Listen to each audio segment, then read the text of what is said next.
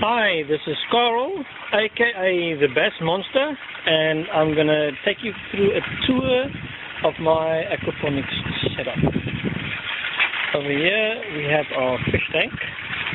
It's covered in a space blanket type material to keep the sun out.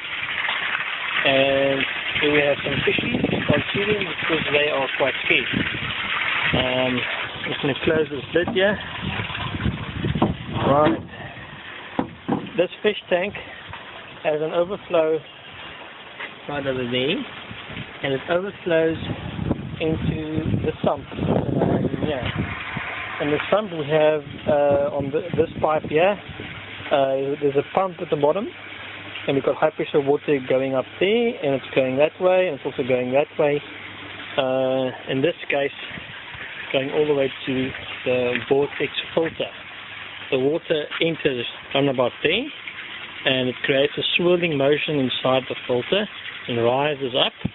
Inside here at the top, we've got some Japanese matting. It's like a high surface area type material. This is just my net. So the water rises and it exits the filter through this pipe here and enters the fish tank. The idea of the filter is to remove solids. Solids all settle down on the bottom piece there, and through this pipe I can drain the solids. The idea is to have a deep water culture system in series with the tank, but since I don't have my raceways yet, the water is just going down into the fish tank. Also, right here by the drain, you'll see there's a 1-inch pipe coming from the high pressure line. It's going right up here, and it's teeing off on the left hand side. I've got a few drops going into my duckweed tank, and it's overflowing at the back right into the fish tank. And here we have my mint, which I've sporadically cut back. It's just a constant stream going into there and just emptying right there into the fish tank. To give you an idea, this is everything I harvested from the mint. It's pretty damn ridiculous. Then getting back to the high pressure water, the other side of this teepee goes into my grow bed. The grow bed is a quarter of an IBC tank, and I've got my auto siphon, and I've got a little bit of water coming in here. You should be able to see the water, and I can adjust the flow rate via this valve. Those of you who don't know how an auto siphon works, go Google it.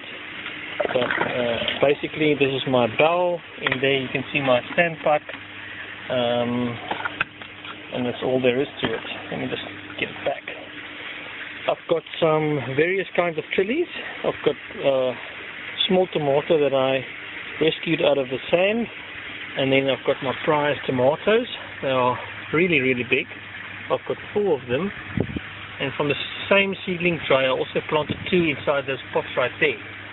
If you can have a look, it's quite a hell of a difference between these 2 plants. But they're the same age and from the same seedling tray.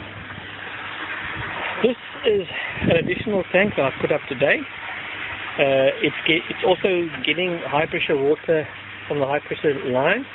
I'll just remove the lid. This is the new tank.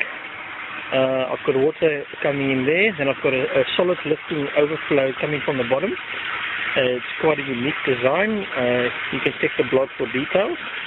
I'm hoping this will be the ultimate in solid lifting overflow. You can see I've got a couple of female tilapias in there. They're also quite shy. Then my high pressure water, as you recall, coming from the pump, also goes to the right, and it goes past the chicken coop. They are not part of the aquaponics system yet, but the water goes on the back, and it enters my small fry rearing tank. You see I've got 1,000,006 little fingerlings. Also got, hey, what's that fish doing there? There's another fish there. It shouldn't be there. Yeah, I've got another female that's not in very good shape. The males have been banging her up a bit, so I'm just keeping her in here to have a break. So I've got a standpipe drain in the middle, but it's got slits on the side, and the water is draining via this overflow magafter.